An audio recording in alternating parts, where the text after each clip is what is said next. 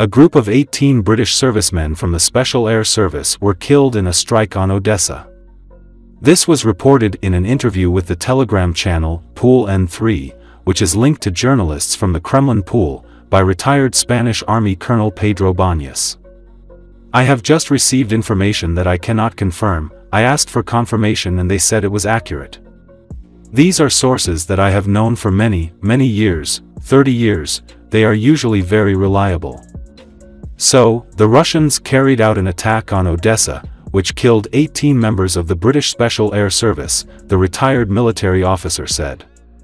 Banos noted that another 25 British Special Forces were wounded.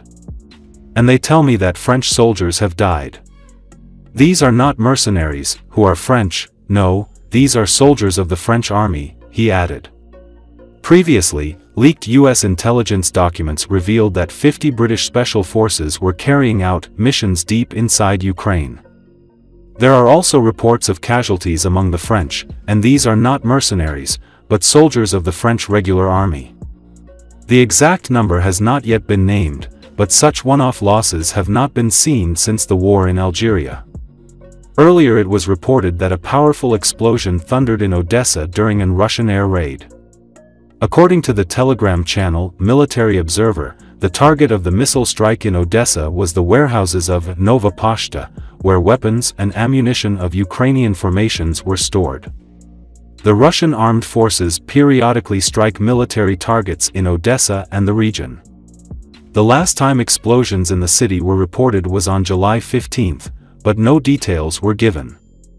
And on July 10, the Russian armed forces struck the port of Odessa with the coastal missile system, UTS. According to the underground, in particular, a warehouse with ammunition for the Ukrainian armed forces, where the missiles had been brought the other day, was destroyed.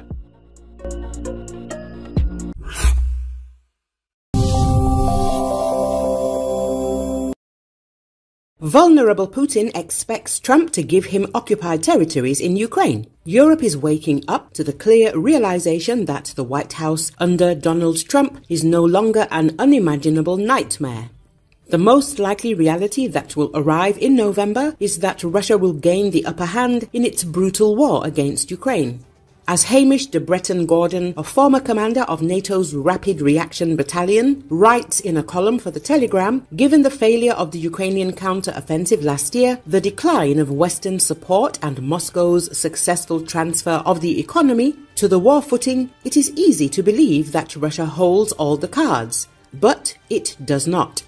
President Vladimir Putin has been forced to beef up defenses around his palace north of Moscow to protect himself from deep-lying Ukrainian drone strikes. Satellite images show at least 7 medium-range air defense systems have been deployed near the perimeter of the dense forest on the shores of Lake Valdai.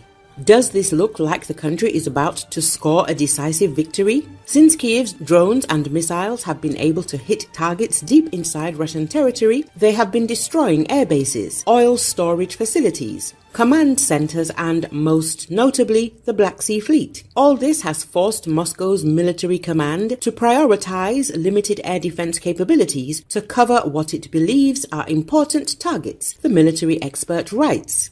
The luxury mansions of the Russian elite are considered highly valuable if Putin ordered so much air defense to be deployed there. Ukrainian security sources claimed back in January that they had flown a drone directly over Putin's palace to attack an oil terminal near St. Petersburg.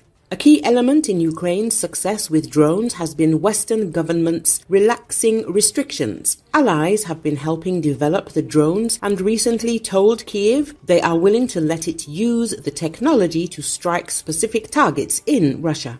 Moscow clearly believes that Kyiv remains a threat, forcing it to stretch its defenses far from the front lines. The Kremlin's recent offensive on Kharkiv failed for the same reason. Putin's army was forced to halt by devastating drone and missile strikes. So imagine if we in the West were bolder, gave Kyiv a free hand and allowed our long-range missiles, not just drones, to hit weapons depots and critical targets much deeper into Russian territory. Perhaps that would have the added benefit of awakening Russian citizens to the reality of what it means to wage a war that has cost their country more than 350,000 casualties, the expert notes. In the last 2 months alone, Russian troops have lost 70,000 men at a rate of more than 1,000 a day. Those numbers are likely to increase this summer, especially if Putin uses his army's air defenses to protect his own property.